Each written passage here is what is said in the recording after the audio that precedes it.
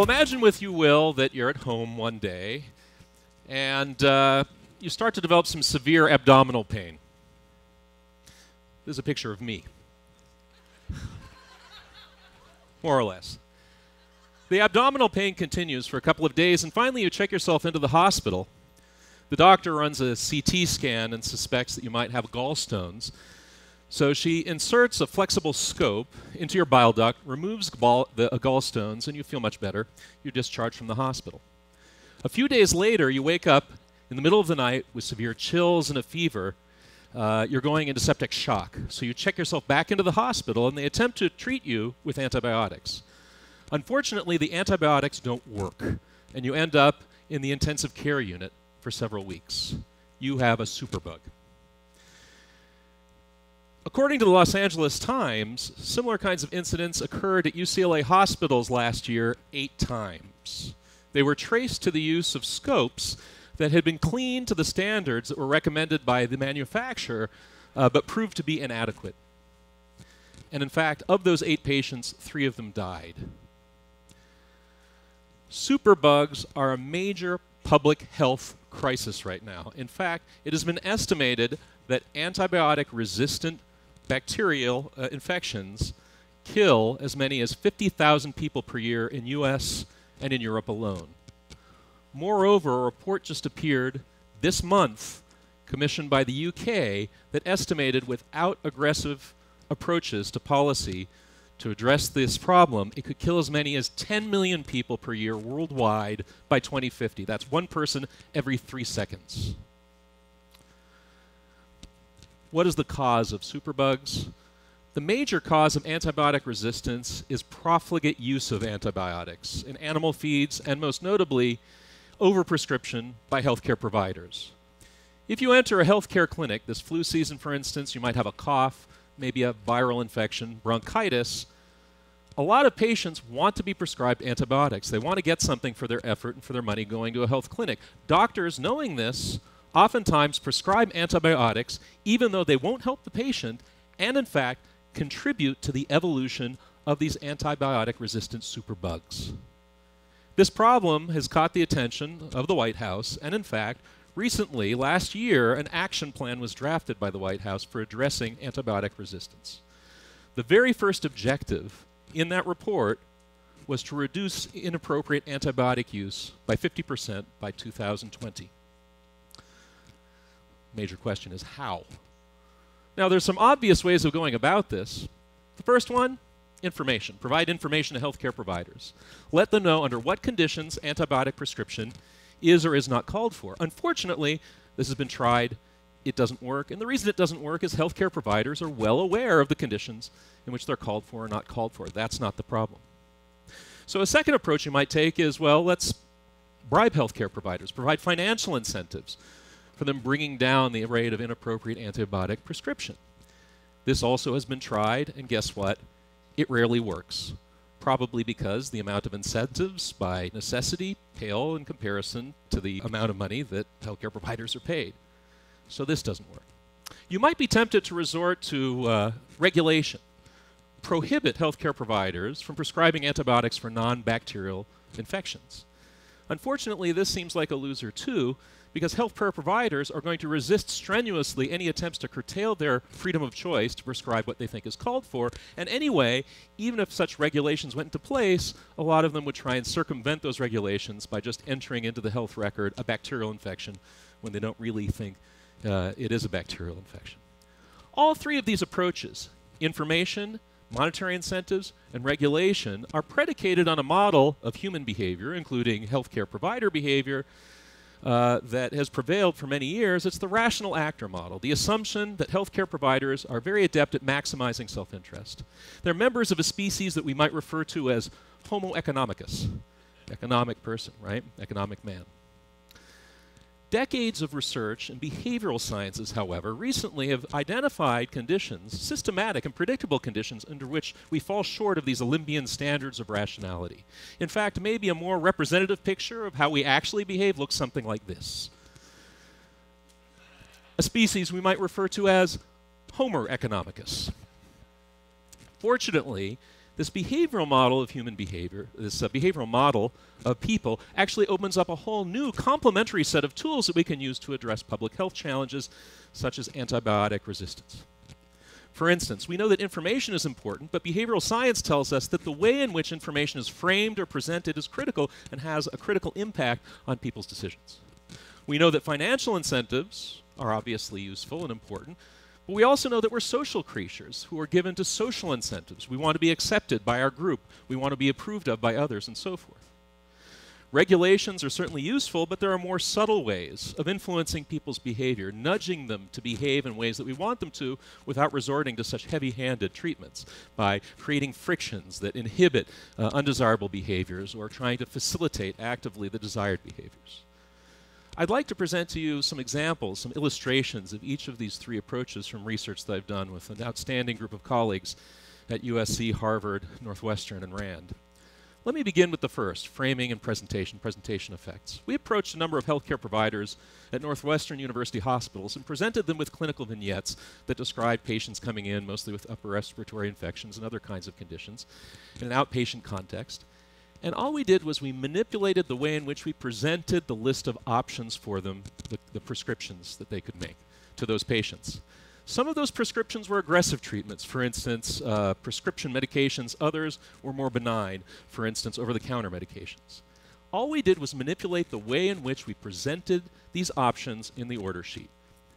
For half of these healthcare providers, we presented the aggressive medications one by one and the benign ones grouped together.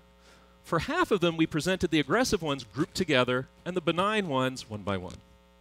Our hypothesis is that when you list an option one by one separately, it gives the appearance, the illusion, as if it's more popular and more appropriate. So our hypothesis was that the aggressive treatments would be more likely to be used when they're listed one by one and less likely to be used when they're grouped together. What did we find? Here you can see when they were listed individually, as on the left-hand side of my PowerPoint slide here, these healthcare providers on average prescribed the aggressive medications almost half the time. When they were grouped together, this subtle manipulation that didn't change information or options in any way, just a simple change in the visual representation, reduced the amount of aggressive prescription by 28%. So that's presentation effects. What about social incentives? Well, one powerful social incentive we all have is for our words and our deeds to coincide with one another. When we make a public commitment, we feel inter- and intrapersonal pressure to behave consistently with that public commitment.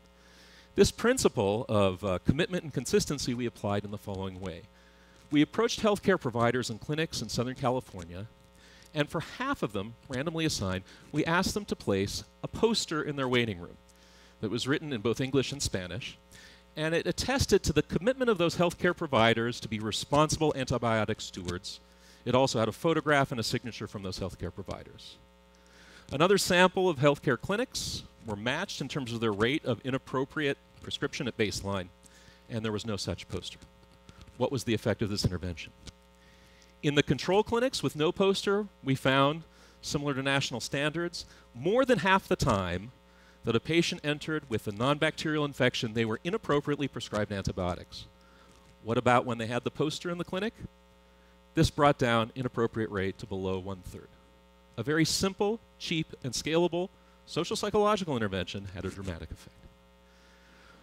Another social intervention that was presented in our most recent study, we tried to engage the competitive juices of healthcare providers. Doctors are a competitive lot. They're used to succeeding at the top level throughout their education and training. We thought perhaps they'd be very strongly motivated by a little bit of peer pressure. So what did we do? Over the course of the 18-month intervention, we sent them a single email once a month with a little bit of information on their prescribing. We gave them feedback on their rate of inappropriate antibiotic prescription for upper respiratory infections and the rate of the top performers in their region, the top decile, which was usually around 0%. And we gave them feedback on whether or not they were a top performer. That's it. What happened? Well, I need to start with the control conditions that had no such intervention. And here in these clinics, mostly in the Boston area, some in Los Angeles, people started off actually performing quite well. The inappropriate rate of prescription was only 25%. Interestingly, over the course of the 18-month intervention, the rate went down. perhaps because these providers knew that they were being observed, and so it's what researchers call a Hawthorne effect. They started to be on their best behavior, probably because these clinics also had some other independent efforts that they were taking to reduce inappropriate antibiotic prescription. But more to the point, the peer comparison condition started at a similar rate at baseline and went all the way down to less than 5%. We virtually extinguished inappropriate antibiotic prescription by the end of those 18 months with a very simple email sent to the providers once a month. Finally, let's talk about nudges. Modifications in the choice architecture that subtly present frictions or facilitation for the kind of behavior that you want. What did we do here? We made a slight adjustment to the electronic health record system that disrupted the workflow in a subtle way. Whenever a healthcare provider wanted to prescribe antibiotics for a non-bacterial diagnosis, an alert popped up in the electronic health record system, reminding them that this wasn't necessarily called for and asking them to enter a brief justification into the patient record why they were doing so. Now, from an economic standpoint, this is a tiny transaction cost. It takes them a minute, two at the most. Nevertheless, this little friction, this disruption, the speed bump in their workflow, we thought could potentially have a big effect on prescribing behavior by causing them to shake loose of maybe their inattentiveness or their habit, by holding up a mirror to them in terms of their behavior, and so forth. What happened? Well, again, these clinics, these providers, had a baseline rate of about 25% inappropriate antibiotic prescription. With this intervention, we brought them all the way down to 5%, nearly extinguishing the bad behavior with just a simple modification to the electronic health record system. Well, I hope I've convinced you in these minutes of the power of applying behavioral interventions to making at least a dent in this incredibly important and frightening public health care crisis of the rise of these superbugs.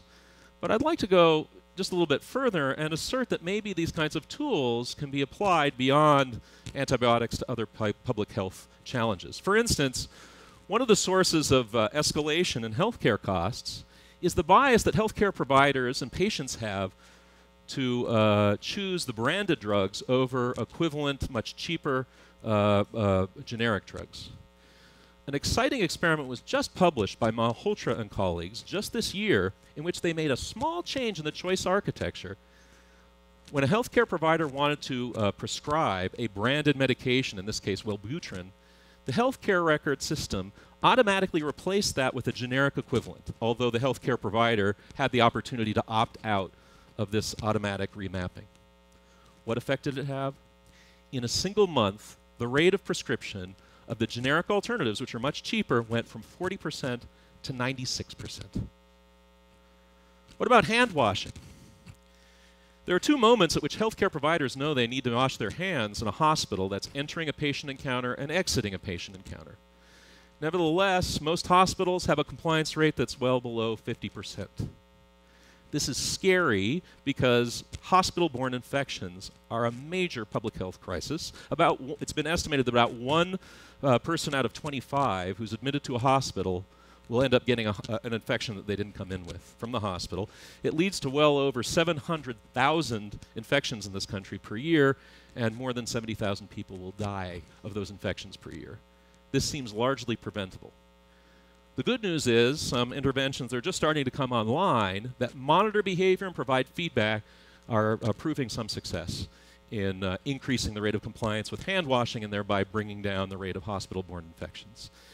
With the advent of new technologies that allow us to automate this at scale in a cost-effective way, I think that we have a really good shot at bringing those numbers into compliance across the country very soon. And I might suggest we could perhaps improve on this by taking another behavioral technique out of the playbook, a little gentle social shaming for those who don't wash their hands, as illustrated in this cartoon from Gary Larson. But there are other opportunities yet for the application of behavioral insights to solving public health problems. For instance, we can think about unnecessary treatments. The Congressional Budget Office estimates that 30% of healthcare costs are attributable to unnecessary treatments and tests. Behavioral interventions could indeed show promise in the coming years to address this. And perhaps most sobering are treatment errors. An article just came out this year asserting that we had been underestimating the rate of preventable medical mistakes. They're now estimating that this could indeed be the third leading cause of death in America. the third leading cause of death, responsible for as many as 251,000 unnecessary deaths per year in this country.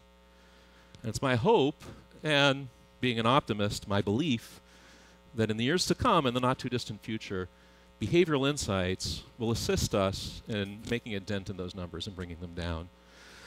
So much so that I hope that 5 or 10 years from now, if I were invited to give another one of these presentations, perhaps I'd be talking not just about addressing superbugs with behavioral insights. Perhaps there are opportunities to address more generally a whole panoply of public health challenges using a combination, of course, of the traditional techniques and behavioral insights. I thank you all for your attention.